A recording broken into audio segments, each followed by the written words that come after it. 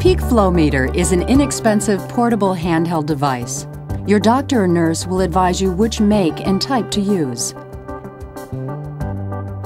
The device measures how hard and quickly you can blow air out of your lungs. The meter has a marker that slides up the scale as you blow out.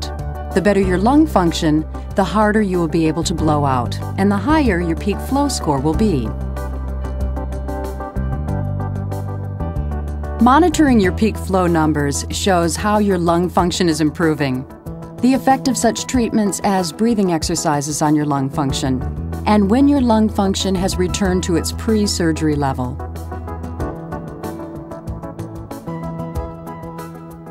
To use your peak flow meter, first make sure the marker on the meter scale is at 0. Preferably stand or sit up straight. Remove any gum or food from your mouth. Hold the peak flow meter horizontal with your fingers away from the scale. Take as deep a breath in as you can. Close your lips firmly around the mouthpiece and blow out as hard and as fast as you can, just like blowing out candles on a birthday cake. Check the reading on the meter scale. In this case, 400 liters per minute, and write it down. Move the marker back to 0.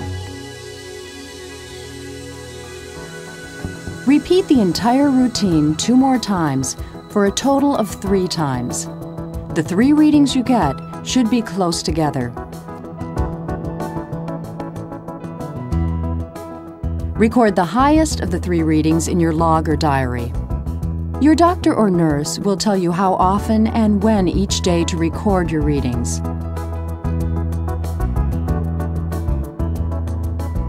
Take your log with you when you return for follow-up visits to your surgical team. They will be able to monitor your progress and see when your lung function has returned to its pre-surgery value.